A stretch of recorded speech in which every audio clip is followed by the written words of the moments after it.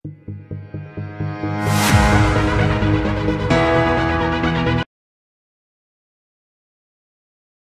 म इन्जिनियर ब्रिजकिशोर प्रसाद जायसवाल स्वागत गर्छु मेरो YouTube channel IOE entrance preparation मा।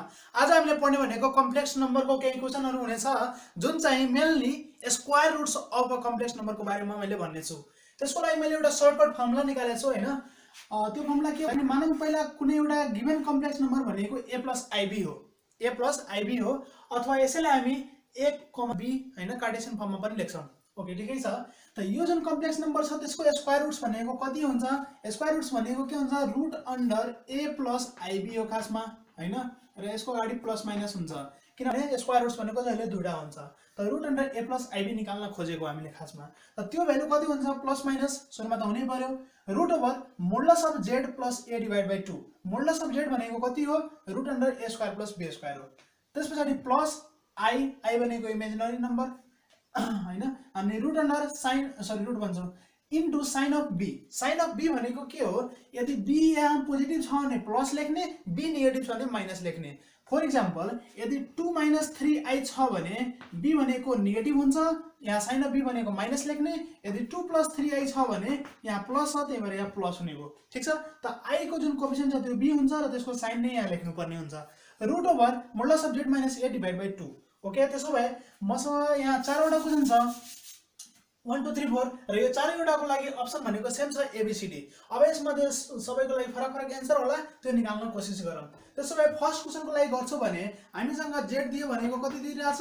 5 + 12i 5 + 12i। त्यसो भए मैले मोडुलस अफ z निकाल्छु, यो कति हुन्छ? 5 को स्क्वायर + 12 को स्क्वायर।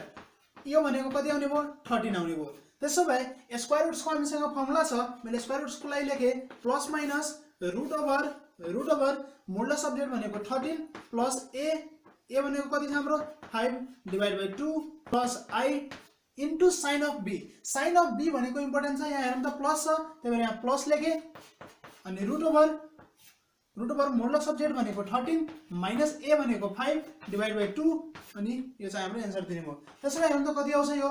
यो भनेको 3 आउने भयो, प्लस माइनस 3 अनि यहाँ चाहिँ प्लस छ, यो प्लस इन्टु प्लस भनेको प्लस नै हुने भयो। यहाँबाट हाम्रो 2 आउँछ, त्यही भएर 3 + 2i अगाडि प्लस माइनस भनेपछि अप्सन ए हुने भयो 1 नम्बरको लागि। यो ठीक छ।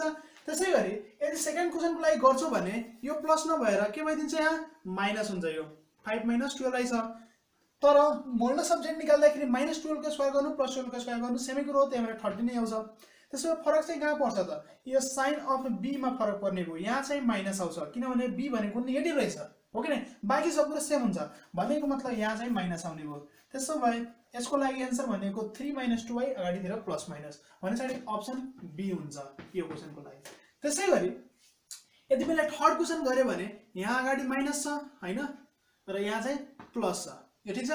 त्यसो भए मोडुलस अफ z भनेको 13 नै आउँछ, तर अब चाहिँ यहाँ फरक पर्ने भयो किनभने हामीले यहाँ फर्मुलामा के भन्छ? मोडुलस अफ z + a गर्ने, प्लस a गर्दाखेरि यहाँ -5 छ, त्यही भएर माइनस भइदिन्छ हैन।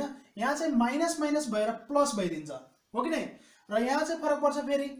साइन अफ b भनेको हेरौँ त के रहेछ? यहाँ प्लस रहेछ, त्यही भएर यहाँ पनि प्लस नै आउँछ, हो कि नै? त्यसो भए यो प्लस आउने भयो, यो चाहिँ अब हाम्रो 2i दिन्छ र यतातिर चाहिँ 3i दिन्छ। त्यसो भए प्लस माइनस 2 + 3i हुने भयो हैन, प्लस माइनस 2 + 3i यो क्वेशन नम्बर 3 को लागि। त्यसैगरी यदि फोर्थ गर्छु भने पछाडी के हुन्छ? यहाँ चाहिँ माइनस छ हाम्रो, यहाँ माइनस हुने भयो।